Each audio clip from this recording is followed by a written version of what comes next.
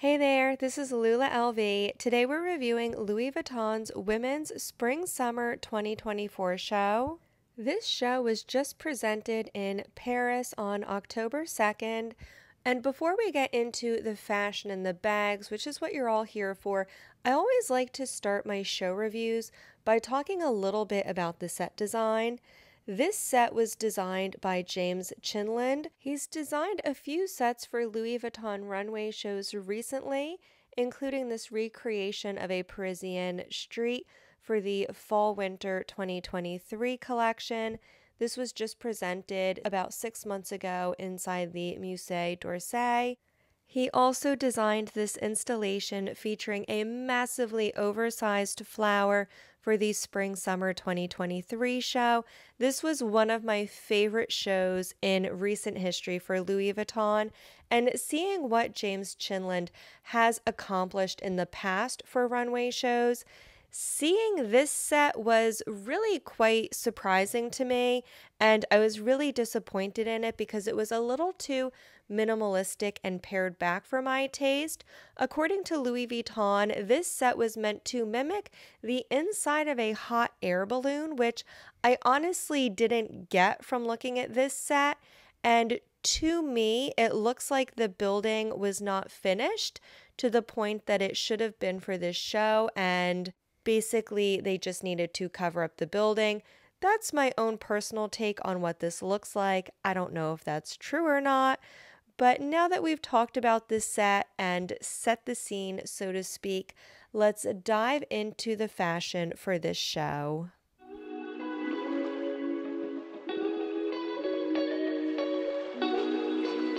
As far as fashion among the show attendees, the real star was house ambassador Zendaya in this custom Louis Vuitton gown.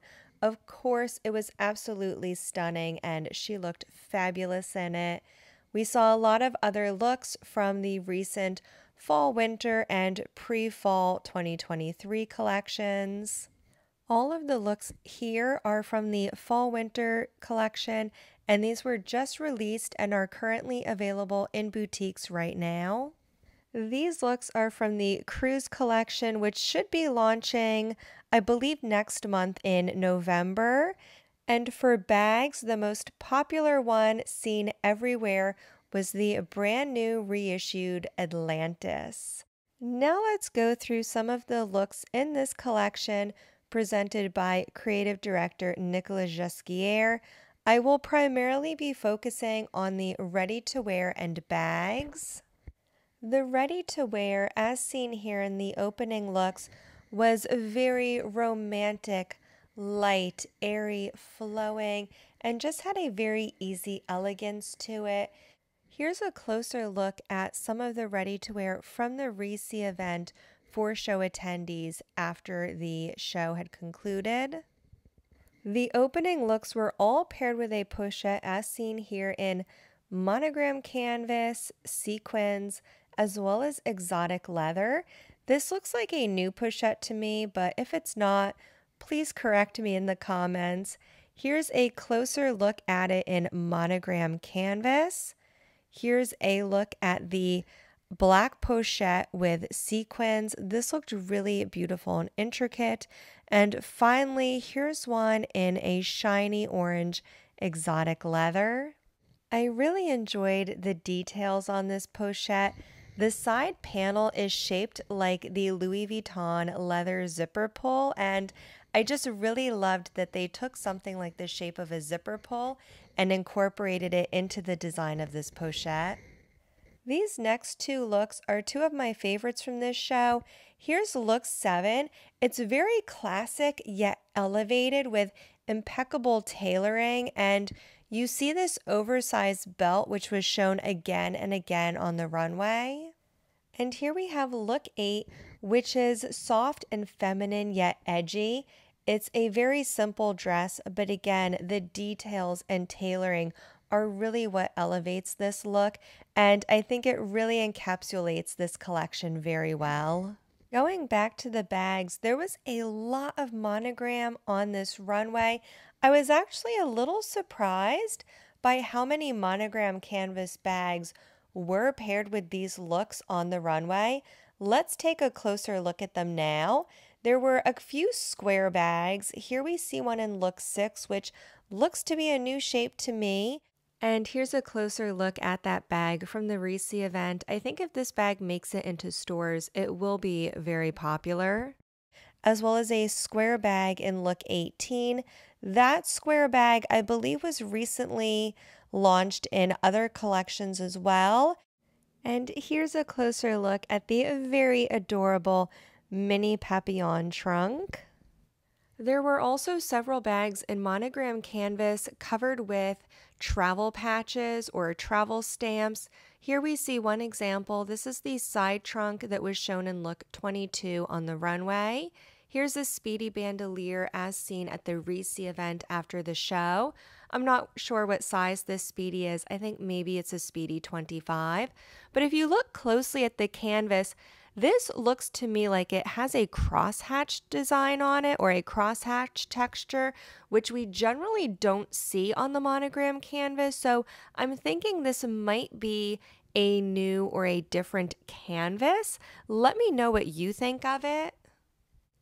Another bag we saw in both leather and monogram canvas was this new silhouette for the Dauphine, very oversized and slouchy. Here it is in leather on the runway, as well as in monogram canvas at the Reese event. Now, compare this monogram canvas to the one that we just saw with the travel stamps, and let me know if you think it's the same or different. This Dauphine came in many other colors at the Reese event, a nice caramel color, black as well as white. Let me know if you think this new silhouette for the Dauphine will be popular or not. I have a feeling it's also going to be really expensive. Speaking of expensive bags, we have another classic bag, the Alma, in a new silhouette. Again, like the Dauphine, very oversized, very slouchy. We saw this a lot on the runway in both regular leather as seen here in black, beige, and navy. We also saw this bag in alligator or crocodile. I apologize, I'm not quite sure. Here we see it in the runway, and I also wanted to point out these new bags were also paired with the new tambour watch on the runway. That stuck out to me as well. Here we see the close-up of the exotic leather new Alma Hobo. I'm not sure if that's exactly what it's called, but that's what I will be calling it. Here's a close-up at the Reese event. You can also see the construction of this bag better in the photo on the right. I'm not sure if this bag will make it into production, into stores or not. This collection should be coming into stores around 6 months from now. That would be around March of 2024, and we should find out more information regarding prices and what pieces will be produced then.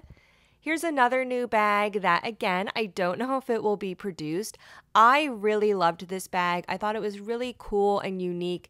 To me, it almost looks like a folded umbrella upside down that hasn't been closed all the way.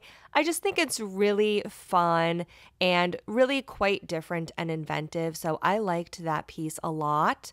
The new bag that was touted a lot by Louis Vuitton before the show is this new LV circle bag. Here it is in the runway in both black and white leather as well as a monogram canvas. This, especially the one on the left, is quite literally the LV circle monogram with a small hole cut in the top to use as a handle. That is it. It is very literally the Louis Vuitton logo. I shared a photograph of this bag on my Instagram stories prior to the show, and I asked people for their opinions on it, and most people said they didn't like it. It was too loud, and some people even said it was tacky. Here's a closer look at the construction of the bag. You can see a little slip pocket in the back. When you open it up, there is a magnetic closure and a vachetta leather crossbody strap. Very unique. There were quite a few unique bags on this runway, including 2 camera bags that are quite literally cameras made out of monogram canvas with a leather trim. Interestingly, we also saw a lot of cameras on the Chanel Spring Summer 24 runway as well. Here's another camera bag as seen on the runway in look 10. Here's a photo of that camera bag at the Reese event. And when you open it up, this is actually a trunk. So here is someone removing the bag from the holster, if you will. There's an S-lock on the top of the bag, and it does actually open up to be a small trunk inside. I thought that was really cool and unique that it is actually functional. Now let's go back to the runway. Here we have some looks with tweed, very elevated and elegant. These were, of course, paired with the new Go 14. This is one of Nicolas Jusquier's first bags that he designed for Louis Vuitton back in 2014. It's recently been re-released, and this is being pushed by Louis Vuitton as their new it bag. Here it is in a new colorway with some looping around the piping, as you can see here. This was okay, but it was nothing super exciting to me. Towards the end of the show, we saw a lot of color in the leather goods, and this really popped against the primarily black and white ready-to-wear in these later looks. We saw a lot in orange leather as well as exotic leather. Let's take a closer look at these bags. There was a very cute north-south BB or mini Alma on the left. There was a new style square bag as well as a new style vanity pouch. This reminds me a lot of the really popular Loro Piano pouch that has been one of the really popular it bags of 2023. Here we see a Louis Vuitton version in exotic leather. Here's a closer look at that north-south Alma. I did also notice this same bag in monogram canvas in some of the Reese photos. Before we wrap up, let's take a look at just a couple of the ready-to-wear looks that I really liked. These didn't have any bags paired with them, but I loved the sequins, and I also loved the cut and the ruching on these skirts as well. I thought these were really gorgeous looks. Here we see the one in black and white, and I just really loved the sequins, the shine, super fun. I also loved these two looks with these very flowy, billowy corset tops paired with high-waisted pants and suspenders. I don't think this will be very wearable or popular in the stores, but as runway designs, I really loved these pieces. I thought they were kind of unique and fun. I loved the pops of color in the shirts as well. And these were just absolutely stunning in terms of jewelry. I loved these two looks towards the end of the show, and let's take a close-up at them. I mean, the tailoring on this is just absolutely divine. And look at that necklace. Let's take a closer look now. Look at all of the jewels just completely encrusted. This is a really, really gorgeous piece of jewelry. Here's how all the looks were displayed at the Reese event afterwards. There were a few bags at the Reese that weren't on the runway. Let's take a look at them now. One was this really cool side trunk in damier canvas. And again, like the canvas we saw earlier with the travel stamps on it, this does not look like your classic damier or canvas to me. This almost looks like a patent leather. Speaking of side trunks, there were a few at the Reese event in leather, a really gorgeous pebbled leather in black and white, so we can expect to see more of those. There were also more Go 14s on display. The two we saw earlier on the runway, as well as two other ones in beige and white on the left. There were a lot of hard-sideds at the Reese event as well. Here's a really cute round vanity case. We also saw a really cute little clutch that to me almost looks like a Rubik's Cube. Here we see it paired with a gorgeous silver monogram canvas trunk, and this is a really show-stopping piece. I absolutely love this trunk. I think it is so cool. Let's take a look now at the other hard-sided pieces at the Reese event. We have the triumphal arch in the front with the Alma trunk in the back. I really love this Alma trunk. Here we see it paired with a crystal gold and silver Alma. How stunning and cool is that design? I have a feeling it's going to be really expensive, but let's just admire how beautiful it is. Here's details on the Alma trunk. We do already have an item ID and a price for this. This Alma trunk will be priced at €9,900.